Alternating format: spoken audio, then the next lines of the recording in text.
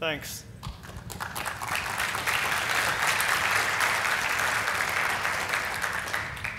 So when it comes to building things on the web, there's no shortage of choice. There are dozens of frameworks, hundreds of libraries and utilities, and scads of solutions to the same problem. Web applications today are fairly complex, and there's a lot of moving parts that need to work together. And making a decision in one portion of your code can have rippling effects throughout the rest of your code. So how do you know, when it comes to choosing modules, which modules to choose and when it's a good idea to build your own solution? So in order to do this, we'll look at one of the first places where jQuery had to make a decision about external tools, and that was the build system. So jQuery first supported make, and make was chosen because it was the build system that John favored. And it makes sense for a decision like that to be made based on internal project use. But pretty quickly after make support was added, ant support was added. And that was presumably done so that people working on Windows that didn't have make installed but did have ant installed could easily build jQuery without installing make.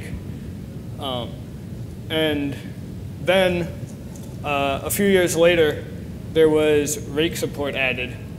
And when John added rake support, there was immediately a comment saying, great, I was wondering why it wasn't there before. So we can assume that this comment is from someone entrenched in the Ruby world. Right? He probably uses rake on all of his projects, but it's also pretty likely that he has make or ant already installed, and so building jQuery isn't actually difficult for him. But this is a fairly typical reaction from web developers, right? Like, I use X, therefore you should support it. And it seems like an innocent request, but it actually creates a huge burden on library maintainers. So for over a year, jQuery supported 3 simultaneous build systems. There was make, ant, and rake all living side by side. But they were actually like rarely in sync because it's a lot of work to do that. So when Colin Snover finally removed the rake and ant builds, he said having 3 different build systems was too much to maintain, and make was the only one consistently kept up to date. So the cost of having 3 build systems actually isn't 3 times as much work as having 1 build system. It's a lot more than that because the teams have to be aware of like all the different intricacies of how to work with that build tool and deal with any gotchas or bugs in those individual build tools. And anytime something like that crops up, you have to handle them separately for each build. So it's hard to say how jQuery would be affected if it never supported ant or rake. But you can say for certain that what we do today is much saner. So today, what we do is we just support making, generating builds of jQuery through grunt. So I'm not really sure how difficult it is to set up the build system on Windows today compared to 2006 when only make was supported for a few days. But there just can't be that big of a difference that we needed to support 3 build systems for the period that we did. But let's take a look at something else that happened more recently. And this is outside of the jQuery world. Yahoo has recently announced the end of YUI. And they say that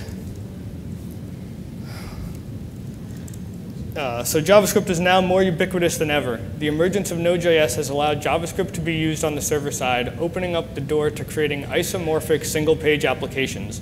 New package managers such as NPM and Bower have spurred the rise of an ecosystem of third-party, open-source, single-purpose tools that complement each other, embracing the Unix philosophy and enabling very complex development use cases.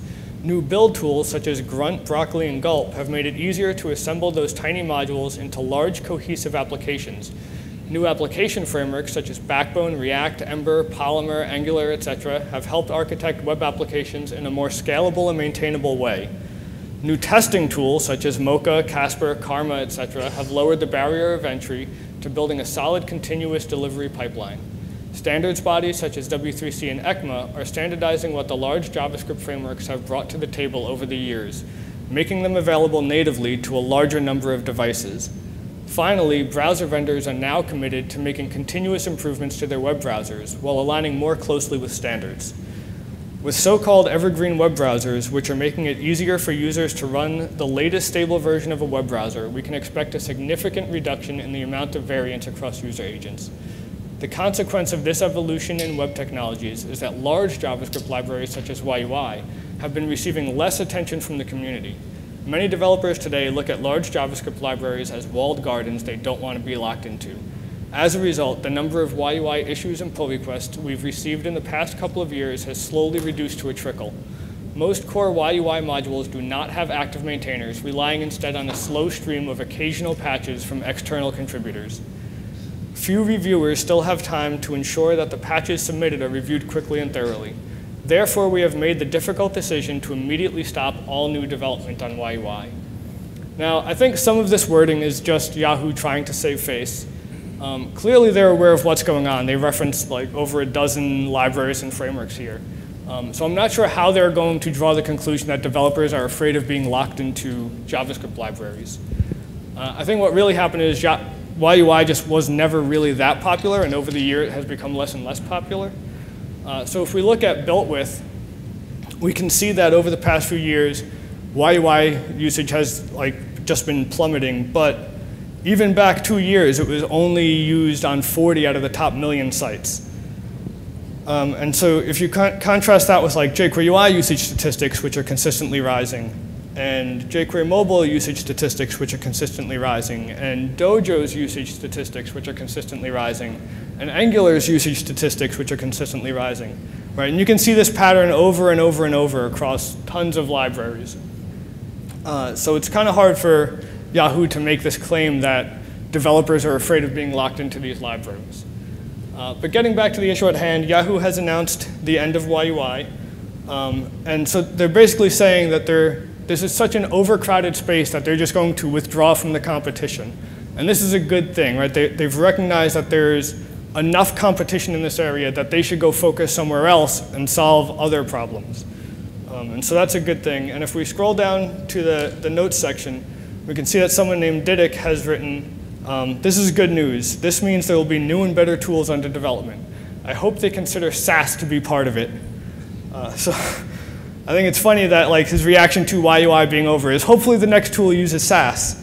But somebody named Ian says, Sass is just as old and heavy with a huge Ruby dependency. Didic says, I've never had any performance issues with Sass. I wonder how big your Sass files are. Ian says, compile times are really bad since you have to wait for Ruby's slow watcher, and the whole process has no caching. Try Stylus with Gulp as your build tool, and you'll see just how nice 10 milliseconds build times are with a Sass-like language without the overhead. So we're back to build systems. So maybe we should be using Gulp instead of Grunt, and apparently we should be using Stylus for our CSS. So Learn Boost describes Stylus as an expressive, robust, feature-rich CSS language for built for Node.js. Right? And so that sounds pretty good. We prefer Node over Ruby for our dependencies, and hopefully that would keep the rake file request at bay. So we can look at who's building this. We can see that it was started by TJ, so it must be good, right? But it looks like he stopped working on this 2 years ago, and that's because he's been working on this other project called Rework. And Rework is defined as a plugin framework for CSS preprocessing in Node.js. So how is that different from Stylus? Well, we're not the only people wondering this. So Jason says, everything that Stylus can do, Rework can be extended to do. Is there any exclusive benefit to Stylus? I can't think of one other than more features right now. What's your personal take on Stylus? Is it deprecated? I guess you could release a new version of Stylus that's basically just a module or opinionated bundle of Rework plugins a la Janus for Vim. TJ's response is, Rework is just much easier to maintain and faster by design. It doesn't have an entire interpreter built in. The more we wrote stuff, the less we used most of the interpreter. I'm not entirely convinced those are even good features because they really promote coupling. So I wrote Rework to speed up our builds and only use what we actually need, which is mostly just some nesting and CSS3 stuff. Okay, so now we know Rework is faster by design. So that gets us back to where we started from when Ian said, try Stylus with Gulp as your build tool, and you'll see how nice 10 millisecond build times are. So maybe Ian should be trying Rework to see how nice even faster builds are. So at this point, we have Grunt, Gulp, Sass, Stylus, and Rework. So how do we know which one to use? So of course, the most obvious thing to do is just do a Google search and get the opinion of other random developers. So So we search for grunt, gulp, and CSS because we don't know which CSS preprocessor to use. We click on the first link, and we see that it's from Adi Osmani, so this is probably going to be useful, except that it's about spring cleaning unused CSS with grunt, gulp, broccoli, or brunch. So we don't have an answer to our question about what preprocessor to use, but at least now we have more options for our build tools. So at this point, we have a few options. We could read through tons of articles on grunt versus gulp versus broccoli versus brunch versus half a dozen other build tools and task runners. And we could also read dozens of articles about Sass and Less and Rework and Stylus and whatever else might exist. Or we could compare the APIs on paper and just see which one looks like it's best and matches our requirements. Or we could build sample apps with all the different technologies we can find and see which one we think feels the best. Or we could just say, screw it, I'm going to start my actual project to get real work done and use what I already know, and then potentially come back to this later on. So how many people think that the best use of your time at this point would be to read articles? Nobody. OK, so that means that nobody should write blog posts about technology anymore. How many people think that comparing APIs on paper is the best use of your time? One person. Awesome. And what about building small sample apps? OK, more people. And how many people think you should just start getting real work done and ignore this problem? Well, look at that. We have a room full of pragmatists. But the cool thing about this question is there's no right or wrong answer. And the terrible thing about this question is that there's no right or wrong answer. So we get all of these things happening. So there are developers that feel like building sample apps is actually like the best thing you can do. So they just sit down and write the same app over and over and over and over and over. And then they publish it. And so you get things like To-Do MVC. So To-Do MVC says, developers these days are spoiled with choice when it comes to selecting an MV Star framework for structuring and organizing their JavaScript web apps. Backbone, Ember, AngularJS, the list of new and stable solutions continues to grow. But just how do you decide on which to use in a sea of so many options? To help solve this problem, we created To-Do MVC, a project which offers the same to-do application implemented using MV Star concepts in most of the popular JavaScript MV Star frameworks of today. And we can see over here they have 36 different MV Star frameworks. And then below that, they have a list of related libraries. So how many people have actually used To-Do MVC? Oh, wow, a bunch of you. But that was more people than the number of people that said building sample apps would be useful. So of the people who have used To-Do MVC, how many people have made a decision and then wondered whether they made the right decision after they had made their decision? That was probably at least half of the people that made that have used To-Do MVC. And then of those people, how many people actually decided to change their decision after they'd started their project? Oh, one person. Everyone else was just afraid. So Barry Schwartz has popularized the paradox of choice. He says the more options there are, the easier it is to regret anything at all that is disappointing about the option that you chose. So we're all familiar with the saying, the grass is always greener on the other side. The paradox of choice says that because you have a choice to make, you're more likely to regret whatever decision you do make, just because of the fact that you had a choice. So you're more likely to be wondering whether you chose correctly, and that will lead to regret. So what Schwartz says is this imagined alternative induces you to regret the decision you made, and this regret subtracts from the satisfaction that you get out of the decision you made, even if you made a good decision. So with this in mind, I've written a new introduction for To-Do MVC. And it says, developers these days are plagued with choice when it comes to selecting anything for their JavaScript web applications. Backbone, Ember, AngularJS, the list of new and stable solutions continues to grow, but just how do you decide which to use in the sea of so many options? To make the insanity of this problem explode exponentially, we created To-Do MVC, a project which offers the same to-do application implementing MV Star concepts in more frameworks than you knew existed. Now, instead of choosing between Backbone, Ember, and Angular, you can be overwhelmed with dozens of implementations that don't actually tell you the pros and cons of each choice. But maybe some of you prefer comparing APIs on paper. So you might like Garen Means' template engine chooser, where you can just come and answer some simple questions, and it'll narrow it down, and by the end you should have an answer, or no answers, or many answers. So it might help you, it might not, but again, at least now you have more options than you knew existed before. So maybe you're looking for UI libraries built on top of jQuery. You could look at Cody Lindley's list of frameworks. Cody also has an opinionated list of landscaping tools. So it says right here, opinionated, except that this has like, I don't know how there are this many libraries. But the cool thing about this page is it links to more comparison pages, like Will Moore's front-end package manager comparison, where he says, it's about time for front-end developers to have a decent package manager. Front-end development is serious business, and there's no good reason for us to continue with subpar tools or no tools at all. And I agree with Will about this. It is time for us to have a decent package manager. But we can see that he actually shows us 6 different package managers. So we have Bower, Component, Jam, Volo, NPM with Browserify, and SPM. And we can look at all this data that he's collected. Or we could just scroll down to the very bottom and read his final thoughts, where he says that each package manager is built by talented, responsive, and friendly developers. Ultimately, to evaluate for your team, you have to put a weight on each category and score per your needs. So surely there can't be that many varying needs across teams that we need 6 different package managers working in isolation. But maybe we want to look at the CSS front-end frameworks comparison, which even has a column for less than SAS support, which I guess means the world isn't ready for rework or stylus. And then there's also the JavaScript loader comparison, which is a Google spreadsheet, because surely there should be 24 different solutions to this problem.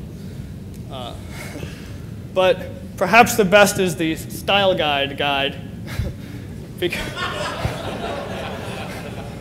because with the style guide, when you finally made a decision about all the other tools you want to use and how you're going to use them, you can use this guide to determine which tool you're going to use to write the guide about how to use the other tools that you've chosen. So, and then for all the Wikipedia lovers, there is a comparison of JavaScript frameworks on Wikipedia as well. So I think we can all agree this is getting a bit out of hand. So if anyone's thinking about building a new library in an overcrowded space, please take some time to think about whether you're really building another implementation that would be beneficial to the community. Start by talking to the maintainers of other libraries and see if you can collaborate. The collaboration may even just be on a shared dependency, but every bit of collaboration helps. It goes a long way. So there are legitimate reasons to create a library that competes with other libraries, though. And this is usually due to competing goals or design philosophies. So if one developer has a primary goal that has technical ramifications which don't mesh well with another developer's primary goal, then those 2 developers obviously won't be able to collaborate on a shared project. They may be able to find some common ground and create a shared dependency, but ultimately they'll end up with 2 separate libraries for the same task. And that's fine as long as they actually are serving different needs within that same solution. But even given that, I highly doubt that there are enough competing design philosophies to warrant there being 17 different template engines or 24 different JavaScript loaders. So this doesn't mean that you should go out and try to build a library that is an all-encompassing tool that deals with the things that all the other existing libraries do. Instead, as tough as it is, library maintainers just need to be able to actually evaluate their library and determine what the right thing to do is.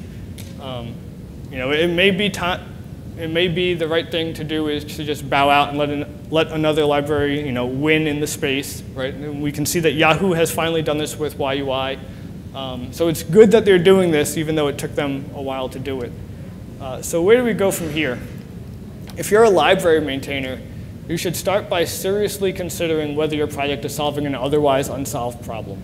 If it is, great. Make it explicitly clear in your README why your library is different or better than other libraries, right? It should be extremely clear for potential users to determine whether they should be using your library versus some other library.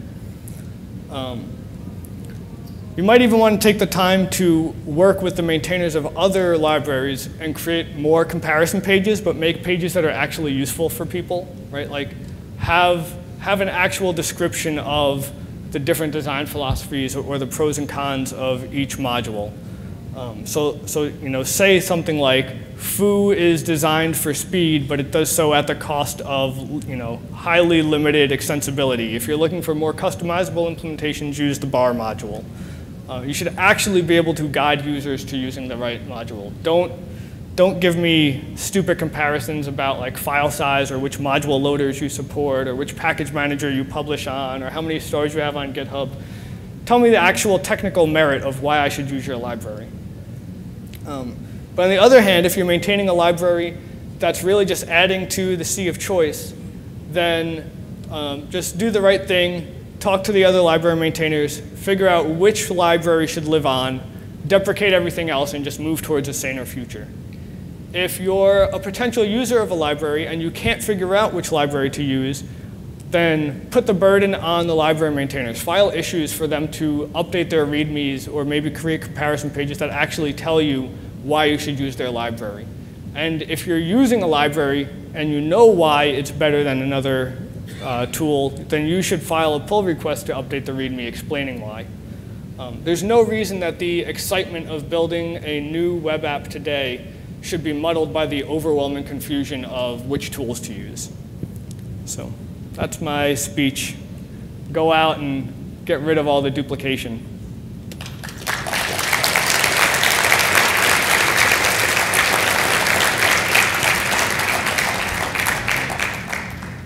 Any questions?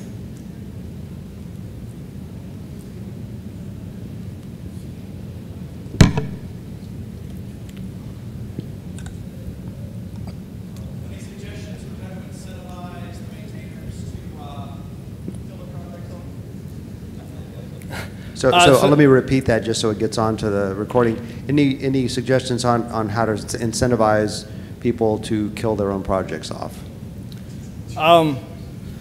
So I think it's all in the framing. So you don't want to talk to somebody about, you know, you're just a waste of space, you should go away. What you want to say is, you know, it's great that you've built this tool, but you know, why didn't you ask them to basically ask them to defend what they've done, right? Ask them, why did you decide to create another implementation? And if they have a good reason, then maybe it does deserve to exist. But if they don't, then maybe, you know, try and explain to them there's such an overwhelming amount of choice, people are having a hard time figuring out whether they should use yours. And so maybe you should just work with, you know, get one solution that's the best. I don't really have any magic words that you can say to somebody that will make them give up on a project. People tend to have like ego attached to code. It's pretty hard to remove yourself emotionally from your code, but it's also really important to do if you want to be a professional programmer. So just try and convince them that they're doing to make whatever decision is best for the community, and hopefully that will encourage them. Okay, my question is pretty simple. What tools do you recommend? What do you use? Well, I hate tools because I hate making decisions. And I tend to work on tools where my decisions have rippling effects to other users, not just to my code. So you can look back and just see me like arguing hard against everything all the time. Like when people ask for less support in jQuery UI, and I say, well, what about the Sass users? And then when somebody says, well, let's put Sass in UI, I say, well, what about the less users? What about the rework users? What about the stylist users? Right? It's just not sane to support all of them. So I tend to go down the path of just don't use anything. Most of these tools, like a lot of them don't actually increase your productivity immensely if you're working on a single project, because you have to take all the time to like ramp up and learn. So I don't know, what tools I use depend on what project I'm on and what I actually need. In terms of build tools, I've used Grunt a lot because that's what we've standardized on for jQuery projects. But it just depends on the project. I usually start with no tools and only add tools as I need them. All right, time for one last question. How do you balance this perspective with the notion that multiple people solving the same problem actually helps push things forward? So it's okay to try out ideas, right? And multiple people working on the same problem space pushes that problem space forward. That's generally true when the people are not going with the exact same design philosophies into their solutions, right? And that's the case where it's okay to compete. As long as there is some relatively important reason for there to be a difference between another implementation, that's when you're going to get real competition, right? So, you have one focus, another person has another focus. That's where you get the competition, and that's where it's actually okay to compete. But if you do compete and it turns out that that one idea actually is better than the other, at some point, like, it is useful to acknowledge that, but it can be difficult if you've built up like a large user base to just say, you know what, after 3 years we've realized this is not the best solution and we're just going to stop. Like, it is a hard thing to do when you've amassed a user base. All right, well, thank you very much, Scott. Oh, one last question. Were any cats harmed in the making of that presentation? None. All right, well, in that case, let's give them a big round of applause.